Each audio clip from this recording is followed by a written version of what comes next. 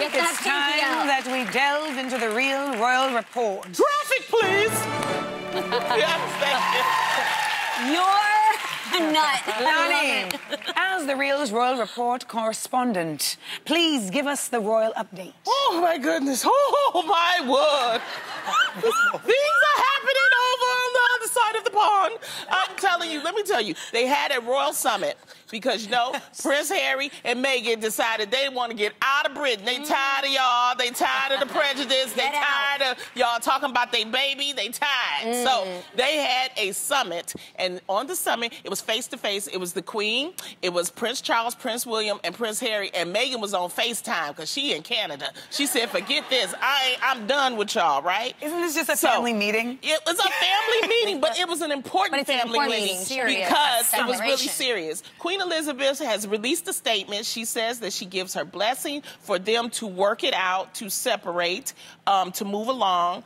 But it's not a big deal, y'all. It can't be like they just go up to the palace where they are and get a U-Haul and move to Canada. Right. No, we have issues. So it's going to take a matter of days to get those issues cleared away. But they will be moving to Canada and spending half of their time in the UK. Now, the thing is, the Prime Minister of Canada, Justin Trudeau, he was on like television. He said, yeah, they welcome here, but hold up now.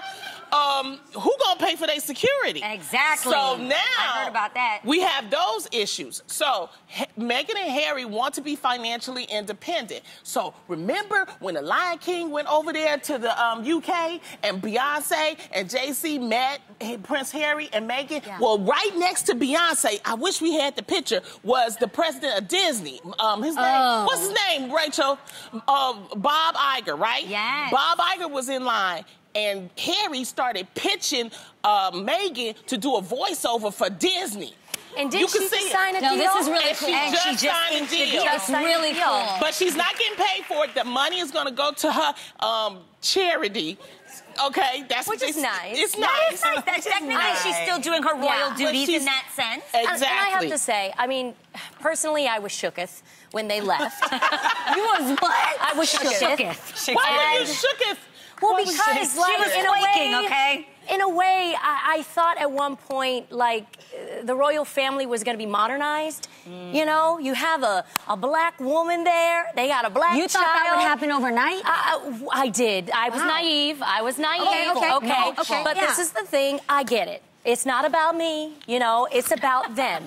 You wanted that fairy tale. I sure did. I wanted to live vicariously through her, like I said. Affected by this. I was. But this is the thing, you know, yes, people have talked about the royal family for years, but it's different when you're talking about race. It's just a certain type of nastiness. Yes. And if you really take the time and read the stuff that they have said about her child, they called her child a chimpanzee.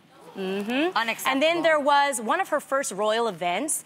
A royal family member actually wore a racist brooch, basically to say in her face, I do not approve. So I gotta applaud them. When you become a parent, it's not about you. You think about your family and you think about your kid. Yes. And you want to create I don't need to be a princess no more.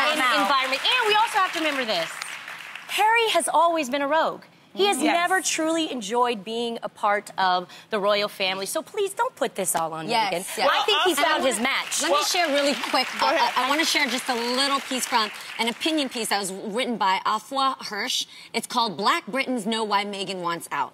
And the New York Times is talking about the racism Meghan has faced. It's real. She said from the first headline about her being almost straight out of Compton and having exotic DNA, the racist treatment of Meghan has been impossible to ignore. Princess Michael of Kent wore an overtly racist brooch in the Duchess's company.